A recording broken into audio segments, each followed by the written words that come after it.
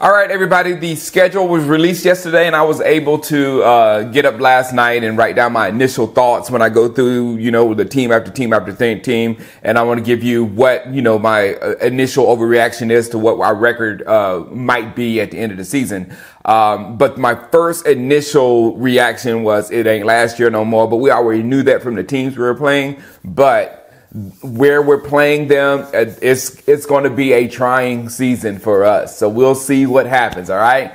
It ain't last year anymore. It's time to play some football. All right. Week 1, we have the New York Football Giants. Now the Giants are undoubtedly better. I'm not going to just pull them down at all. They added some serious weaponry with Darren Waller, which we are gonna have to deal with. Saquon Barkley is still Saquon Barkley. So I do believe, despite all of that, and it will be a close game, it will be a fun game, but the Cowboys will start with a win over the Giants on Sunday Night Football. Week 2, we have the New York Jets. Now, if this thing in New York with Aaron Rodgers is going, if it's going to work out, it's not going to work out till later on. So I personally don't see what other people see in the Aaron Rodgers thing to the Jets, whatever. I don't see any crying Packer fans. That's all I'm saying. But that should be another win because the Jets will be just getting their thing together. So that would be another win, putting us at 2-0. The third week, we have Arizona Cardinals. This is not a bad way to start the season. This is the good part of the schedule. So week 3, we have the Arizona Cardinals. The Cardinals, they have a new coach. Again, same as the Jets, but it's different because you have a coach coming in. Will probably take things a minute there. And I actually have a lot less faith in the Cardinals being a good team than the Jets. It is very possible the Jets have a good core and a good team, good defense, good rookies, all that kind of stuff. Arizona, I don't see as much. So that's the third win, and we should be sitting at 3-0. Number 4, we have the New England Patriots. A good way to start the season. I think they are probably the worst in that division. Unfortunately, with the Patriots, I don't believe they can score with the Cowboys. So, with that roster, they're just going to have to show us otherwise for that, because I don't believe in it right now. So right now, we should be sitting at 4-0. Right now, the hype train is high. The hype, it really shouldn't be, because those are 4 teams we should beat. But the hype train, if we win those 4 and come out 4-0, yeah, the hype train will be up. And then we'll run into the San Francisco 49ers. Sunday Night Football game again. This is our first test. This is a test to go into San Francisco and win this football game will be a tough call. I want to call it. There'll be so much emotion from the playoffs, from us, from not getting past them or whatever. So I'm going to be ready for it for sure. So I hope the Cowboys will be ready for sure. So I'm going to call it for the Cowboys because it's not the playoffs. It is the regular season, a little bit different. So the real hype train starts here, because if we go into San Francisco and beat the 49ers, I will be hype. And I want that game so bad. I really do. All right. After that, we'll have the Los Angeles Chargers on week 6. Hey, Kellen Moore, how you doing? Moore should be taken care of in similar fashion Garrett was, I think he beat Andy Dalton, but he never beat us with our starters or whatever. And it was like a game 17 or last game of the season.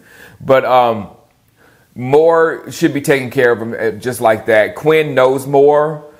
He knows how to stop whatever Moore is going to be doing. So that should be another win. Hype train gets bigger and bigger, but still does not need to be.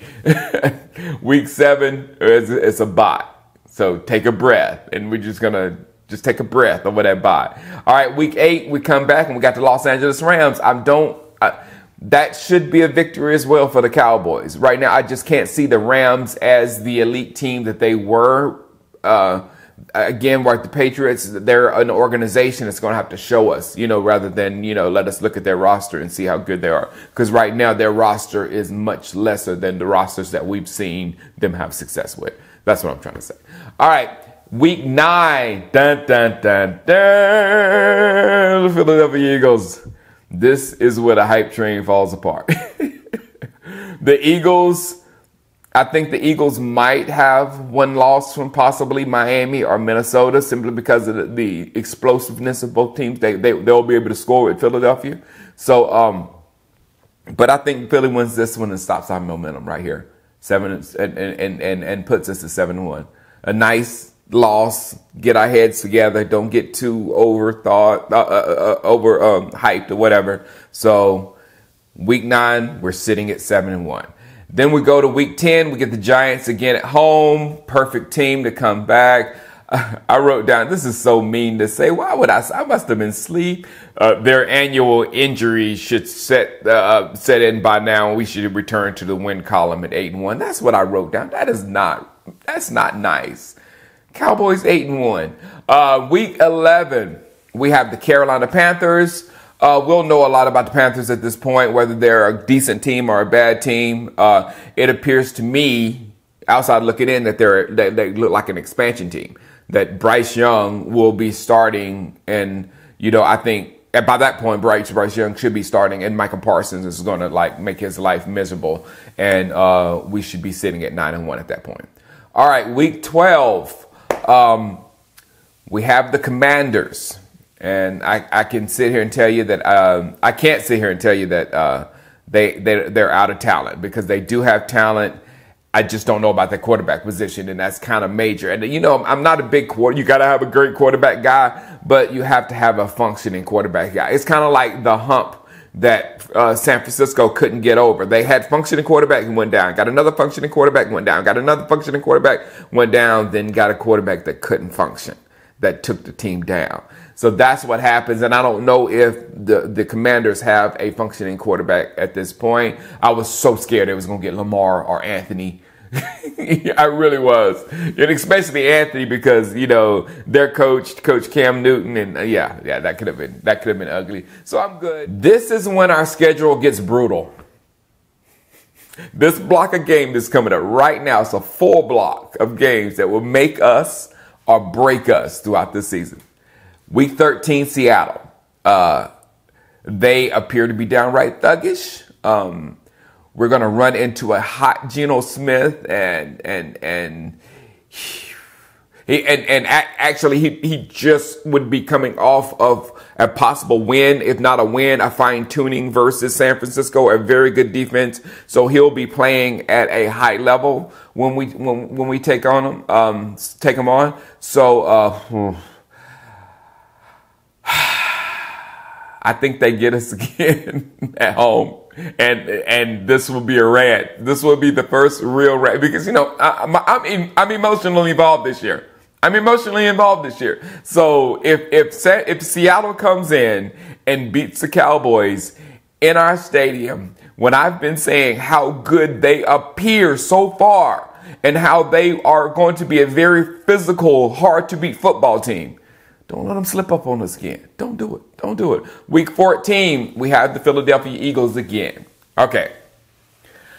This time we got a long week to prepare. We might have lost that early one, whatever. But we have, I think, 10 days after a Thursday night game. So we will split our season with the Eagles and win that one. And we'll be sitting at 10-3. Week 15, we got Buffalo. We got Buffalo in December. I don't like this game at all, and I'm not a Josh. Josh Allen gives me no fear. I mean, if you want, just look at the playoffs last year if you want somebody.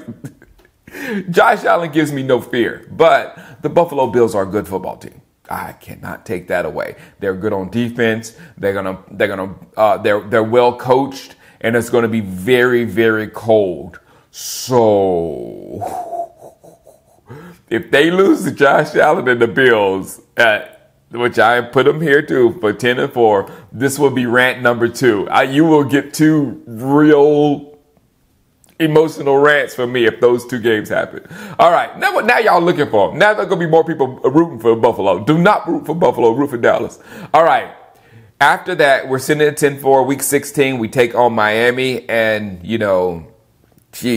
Miami. Speed. I want Miami to win their division. I love Tua.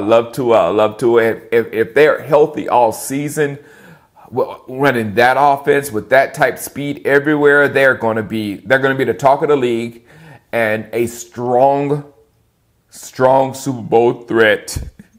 I hope we see them again. Week 17, we host the Lions, and we should get back to our winning ways with a tough victory over the Lions. The Lions are not a bad football team, but we will be fighting for playoff positioning, and I think they should not be able to keep up with us. All right, and Week 18, with 5 losses, we probably will be playing our starters in this game. And this should be we should take care of this game probably about halftime or third quarter. And the Commanders get ready to prepare for Caleb Williams. Unfortunately, I don't want Caleb Williams in my division, but where is this Caleb Williams? What other quarterback thirsty team is out there that will get Caleb Williams other than I put it out there. Why did I put it out there to the universe? That might happen. All right, this leaves us at 12-5. I have the Eagles. This is very important. Cowboys 12-5. I have the Eagles potentially losing to Minnesota or Miami or Dallas, at least one game, Kansas City, Buffalo, Seattle, San Francisco. That's 7 tough games. Well, actually 8 tough games. 8 very tough games versus possibly playoff teams. If they lose 5 of those,